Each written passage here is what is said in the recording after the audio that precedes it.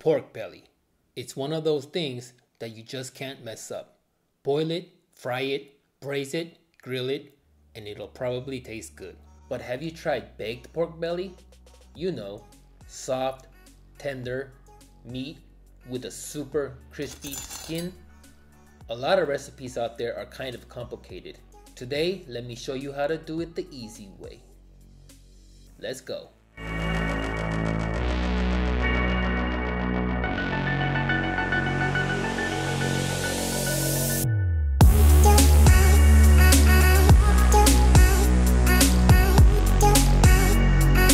Super crispy pork belly. Alright guys, get some skin on pork belly. I got about 500 grams here. First thing we're gonna do is score the skin. Scoring the skin will lead to a crispier texture because it lets the fat from underneath fry the skin while cooking. Plus, it'll be easier to slice when it's time to eat. Once you got it looking like this, let's make a simple rub. 2 teaspoons brown sugar, 2 teaspoons paprika, 1 teaspoon garlic powder, 1 teaspoon salt, and some pepper. Mix it up and that's it. This is a base rub.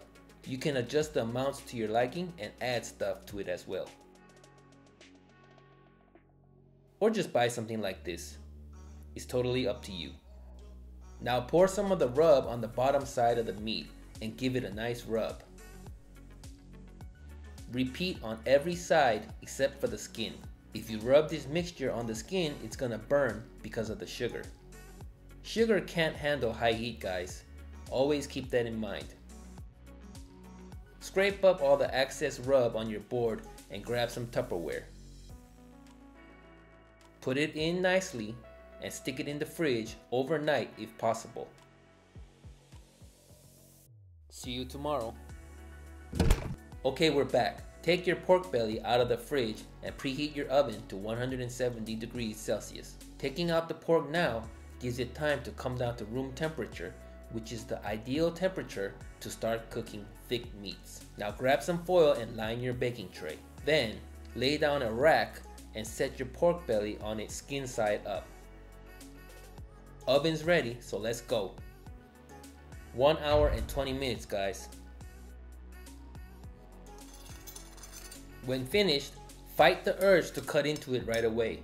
Let it rest for at least 10 minutes so the juices go back to where they belong. And now for the moment we've all been waiting for.